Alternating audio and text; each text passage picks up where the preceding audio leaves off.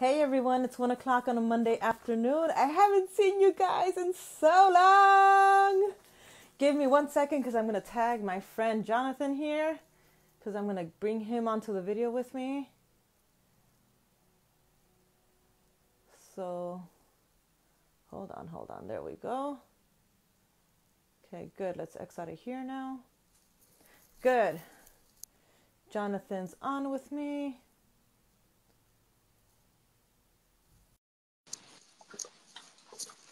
All right. This is my first video where I bring someone else on with me, so I want to confirm that he's on. Jonathan, I hear. Oh my God! Hello.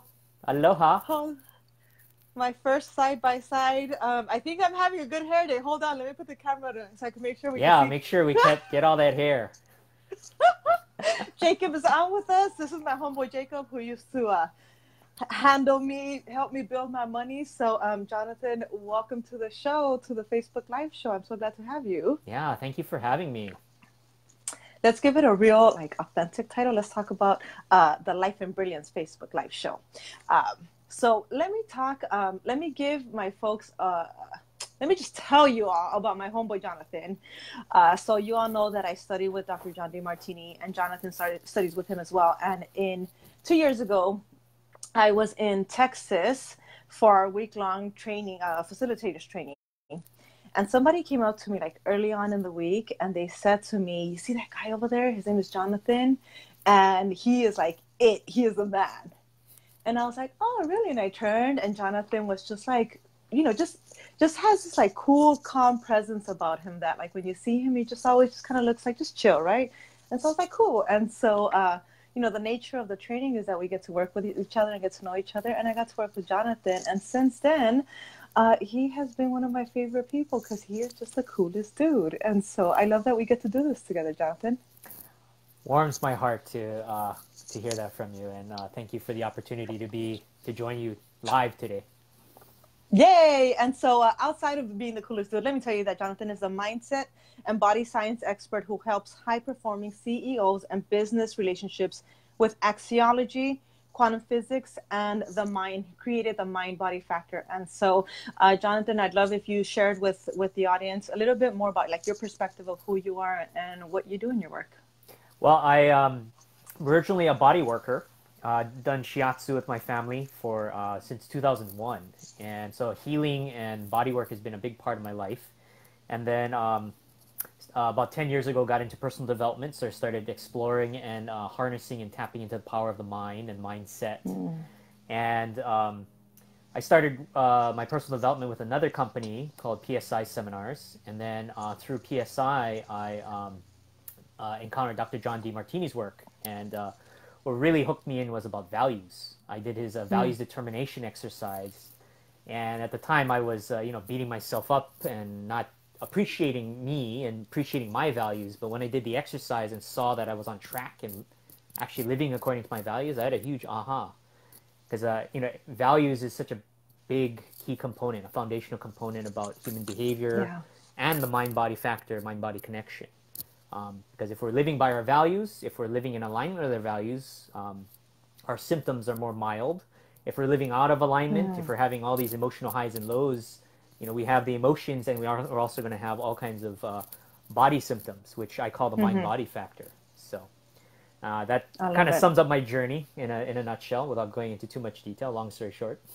Yeah, I love it. And one of the things that we were mentioning in our pre-show kind of combo is my past as an athlete. And so as an athlete, I appreciate very much the connection between kind of your view and your purpose around helping us connect the mind and the body, because I've learned through my work as an athlete and as a coach is that how much our bodies speak to us when we're out of alignment.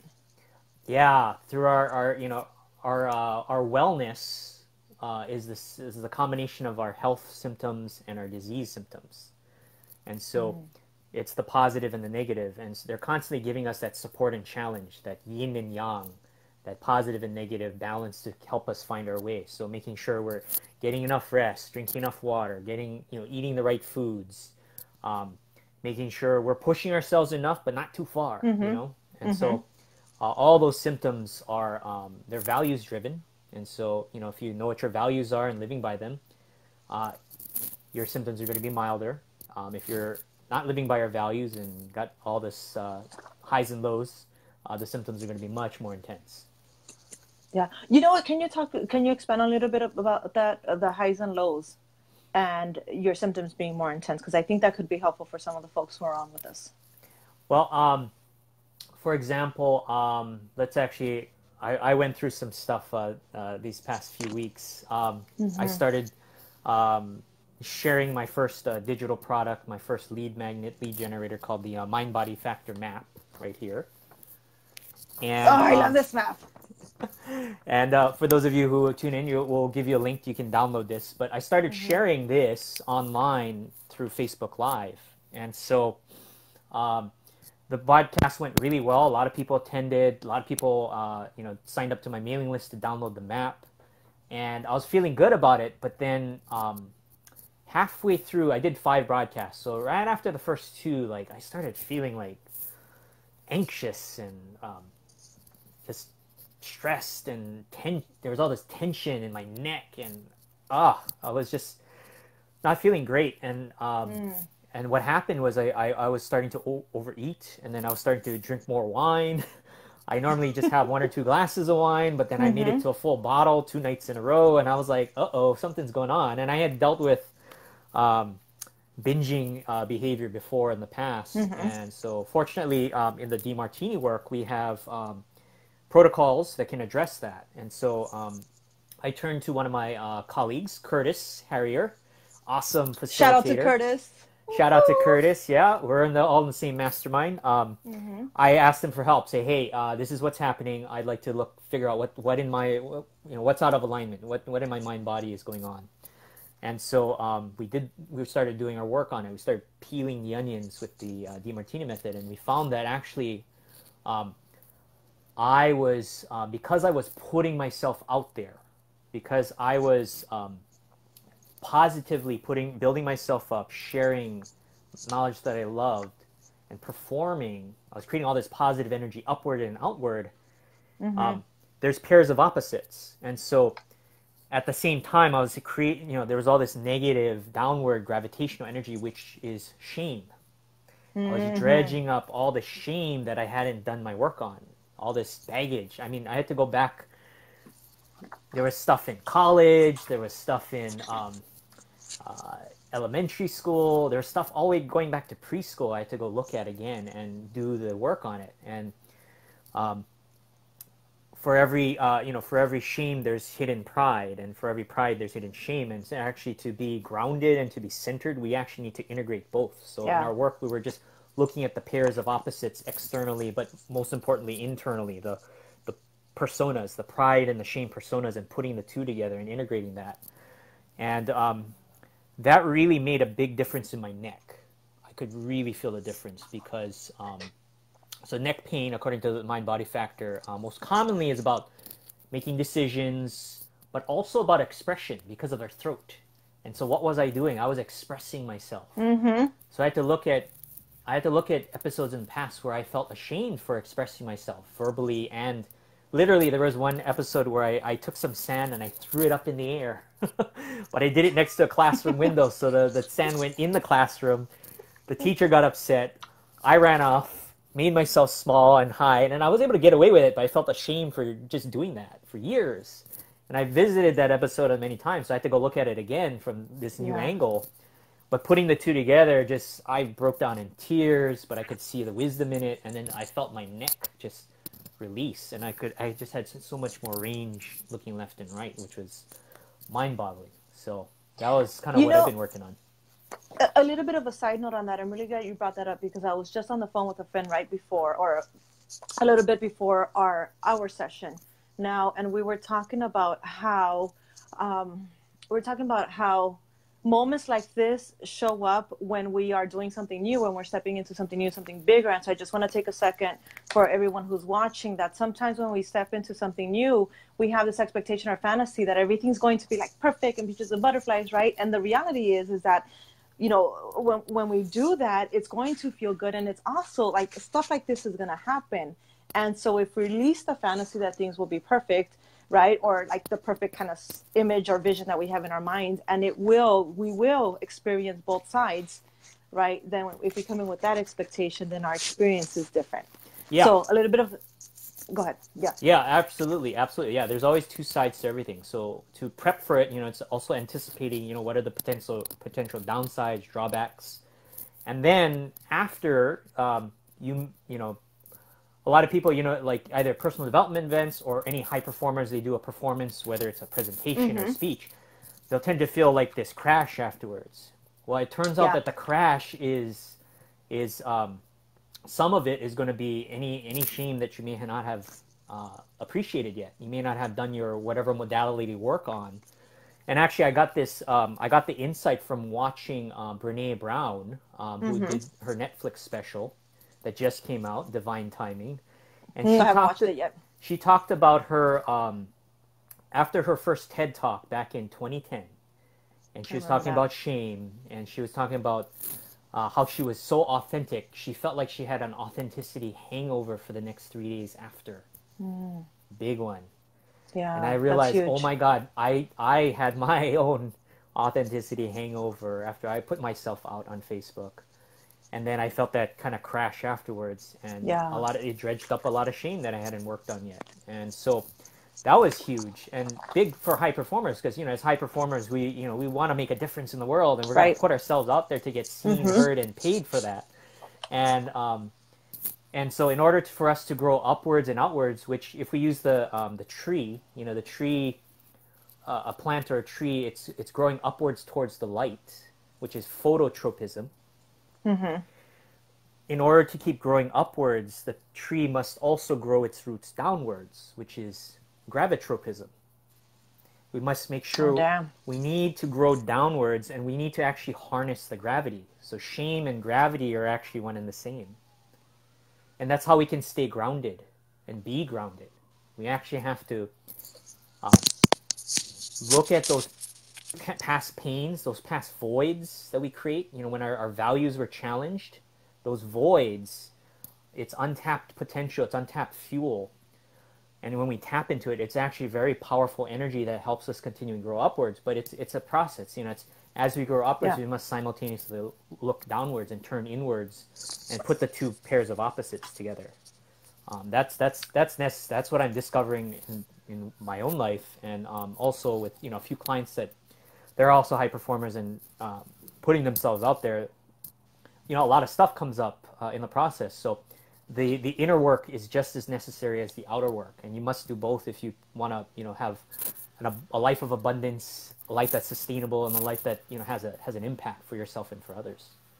Yeah, that tree and that the piece on the tree was deep. I could feel it kind of rise in my body as you were talking, and so I can feel the just kind of the gratitude around like seeing that. I also have a little bit of a what's the word avenue here that others don't, because I got to see the image of the tree that you shared with us. Yeah. But to hear you talk about, and I appreciate you letting me take this kind of little left turn here, because I think that it's really important for people to understand that for us to keep moving forward. And I have tons of high performers who are on the video already. Well, I can see them on the video, that if we just have the expectation that it's going to feel pretty moving forward, then it's going to be in a constant state of disappointment and frustration and grief and not knowing what to do with ourselves, right? But if we allow the cycle to be, it's a whole different experience. Yeah, so, and the beauty of it when it comes up, if you're you have a modality. So like between you and I, we use the DeMartini method, which is a powerful modality. Right. But there's others out there. If you use the modalities, it is necessary to do some inner work. So whether you're working with a facilitator, a coach, or a therapist, doing the inner work is just as necessary. Like Brene Brown, she said, she needed therapy, and she's been doing her therapy, and that's actually helped her continue to grow. So, for those of us who are on the video or on live and on the replay, definitely get some help. It's actually necessary, and for us to keep growing. Turn to someone that knows how to handle it, and but the results that you get are amazing. Like yesterday, I was in a scavenger hunt. It was a fundraiser for a local nonprofit. My partner Michelle Horikawa Uh, Hi, she Michelle. she headed up the committee on it, and actually the night before, I went to monster trucks at Aloha Stadium. I had a lot So of big fun, let loose. So there was a lot of high, a lot of elation, and I had a lot of beer and some tequila. I'm So laughing because there was a picture that. yeah, you saw me with the mullet, yeah, Yeah, I and saw the bullet, the bullet. so the next morning I was hungover. I was feeling some shame. So I got an appointment with Dana Fontenot, our other colleague and friend. Shout out to Dana. Um, but I was feeling really low afterwards. But because I've been doing all the shame clearing work, I Mm-hmm. managed to keep pushing through. Even though so I got to walk off my hangover in Waikiki for 3 hours, looking doing the scavenger hunt with my team. And guess what? We won. We It's the won. push and the pull of it. It's the I push and the know we pull of it. won. We won $1,000. So I got my Oh, cut of two. dang. Yeah, I Nice. got my 250. So the thing is, shame. If we have shame, it blocks our worthiness and receiving of wealth. Yeah. It blocks Yeah. opportunities. It holds us back. We don't think we won't Mm-hmm. put ourselves out there, or when we ask for the ask to be for what we're worth, we either hold ourselves back or we have so much energy, the shame energy around it. It doesn't get heard and received the way we would love to. So I think, I really do think the work I've been doing in the past couple weeks really helped. That was a neat result. That Mm-hmm. saying that, okay, yeah, you've done your work. I'm going to be doing some more because I business has been impacted this year because of the stuff I haven't worked on yet. I'm working on it at the moment, Yeah. and I'm starting to see and feel the shift occurring. So that's why I'm really inspired to share this discovery, because it does affect everybody in some way, shape, or Absolutely. form. Yeah, and Yeah. it can show up. It can show up as any of these body symptoms, whether it's in the neck, the lower back, knees, the feet, headaches. There is going to be some kind of component of that driving it. So Let's go back. And so Carrie's asking us, what are we doing? So hi, Carrie. So just to let Carrie and everybody else know who just jumped in, we're talking to my friend and colleague, Jonathan Sugai, and we're talking about the mind-body factor and how our mind and our body is connected and how our bodies talk to us when something's working or not for us. And so let's go back to the neck. Let's talk about, hold on, let me look at my notes right here. Um, let's talk about how does brain science play a role in pains, which has kind of been our conversation, but anything deeper that you want to take us through? yeah. So our nervous system, our brain, and all the nerves that run throughout our body, um, that's basically like our computer hardware. It's or wetware, since we're mostly water, yeah, and it's an electrical system. Mm-hmm.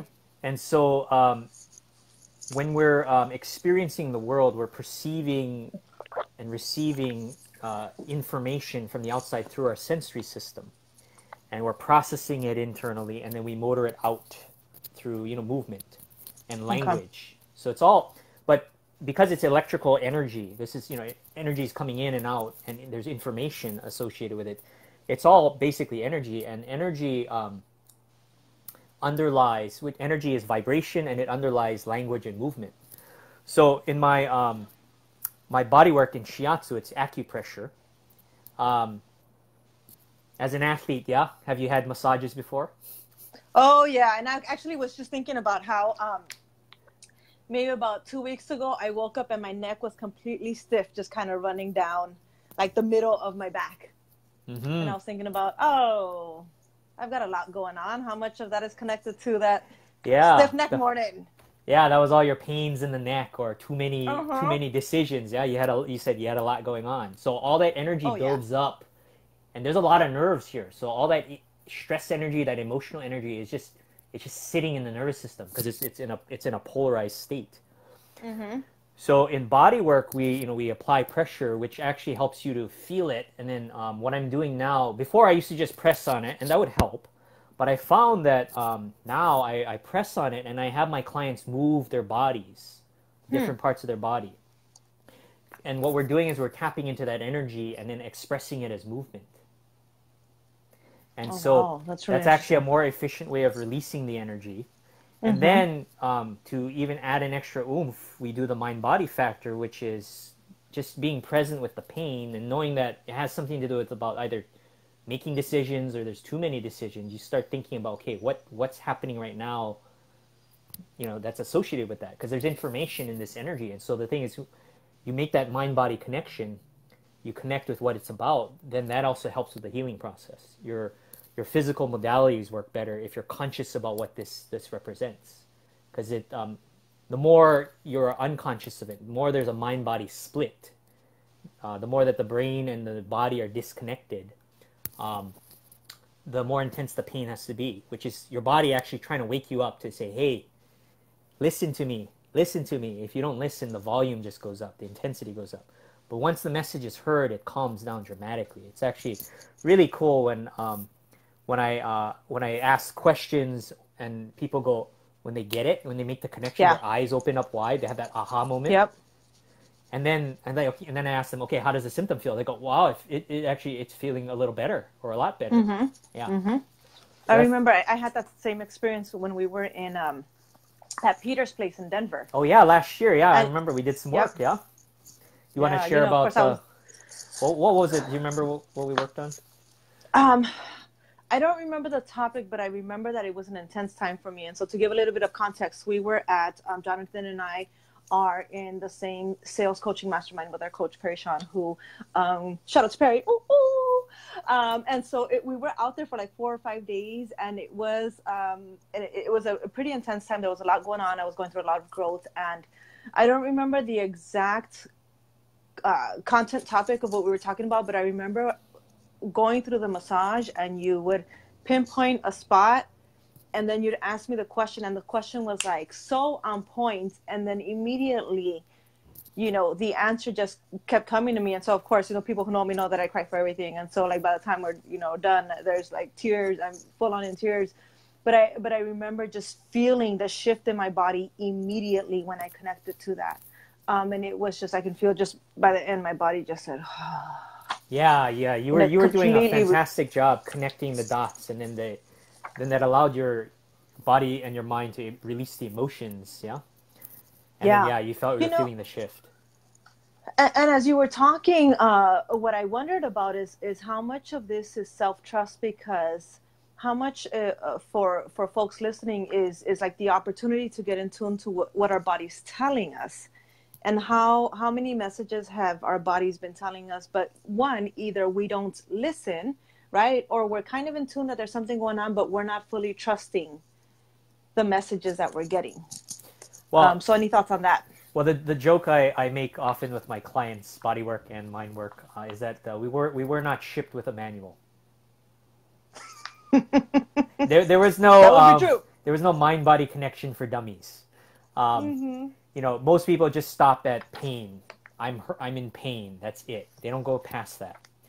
But people who meditate, people who are in some kind of mind and body type modality like yoga, and then body workers, chiropractors, healing people in the healing arts, they started, if you get really present, and you start to just pay attention to what comes up in your mind, you start to really allow yourself to feel into pain. You get some interesting messages. And the real aha is when you really lock in and become aware of what the core message is behind that pain. Yeah. And and the confirmation of that is you actually feel a shift, like you did. Yeah, you felt that shift. You felt that release. Yeah, physically and emotionally. Yeah, if you're really on track, you get both a physical and emotional response. Mm-hmm. And there's it requires practice. And so what I'm attempting to do with the mind-body factor map is to at least get people to start thinking and start to become a little bit more aware. It's a first step, and then down the road I'll be bringing out some more things to help people with that integration aspect, because it's just the more we can be aware of that connection, the more we actually can appreciate our body, because our body is like our vehicle. I like to call it the BMW. It's the body, the mindset, and then putting the two together, you get the wisdom of the symptoms. So our BMW, and that's my favorite car. I would imagine it might be the favorite car of some people watching also. Yeah, So high performers. You know, I BMW is a trust high you're not performance alone. brand. Yeah. Yeah. Yeah, so you know, it's fun putting it together. And so what I'm attempting to do is just get that information out there, help people reconnect with their body and mind, because our body is our vehicle. It's really trying to help us accomplish our purpose and our mission. It's here, in this human experience, and so the more we can understand, appreciate the messages of the body through the symptoms, it's there to help us. And so Yeah. I'm here to help people understand that. So that's my mission, my purpose, in order to do that. So I love it. Any final? We're gonna give folks the mind body factor map. Any final words about mindset? I just want to make sure we didn't miss anything around mindset or applying the mind body factor to prevent any injuries or pains. yeah, on the mindset side, my recommendation would be to do the DeMartini values determination process. Mm-hmm. So you can do that online at Dr. DeMartini's site for free. If you want a one-on-one, Liz knows how to do it. I know how to do it. In fact, actually, we're going to be in Los Angeles next month to get refreshed on our training. Yeah, yeah. So that, determining your values is actually one of the key components, knowing what your values are and living by them. And then you can use the mind-body factor map. Your symptoms are letting you know where you're in alignment and when you're out of alignment. Or as Marie Kondo said, what brings you joy and what doesn't. So, using your body as feedback, using your perception and awareness as feedback. So if you're living in alignment, your symptoms are definitely going to be mild. So that's the most basic thing, but it does a lot if you really start paying attention. There's other more advanced things, but for those of us who are new to this or want to just start to play around with it, doing your values, and then go download the map. You can get it at my website, sugai.solutions/mind body factor map. We'll put a link in the comments below. Yep, we will. Yeah. On that note, my friend, I think that's the perfect way to close our conversation. I want to say, first of all, I'm grateful for your friendship. So thank you for being you and for being in my life. I'm really grateful for that. And I love that we were able to come together. Your first video in maybe a few weeks, my first video in a lot of weeks. But thank you for coming on. Thank you, Liz. I really appreciate your friendship, the journey we've been on together, and the work that you do is so inspiring. And to see the progress you've made just in these past few months in the mastermind, it's really cool. Yeah. And so thank you for the opportunity to be of service to your followers and to be able to share the opportunity to share my love and wisdom. Awesome. Thank you. And everybody who joined us on the video live, and also those of you who are going to join us on the how do you say this? Replay. Yep. Glad you joined us, and we will do this again very soon. Yes. Talk to you later. Thank you. Bye. Bye-bye. Oh, hold on. How do I do this?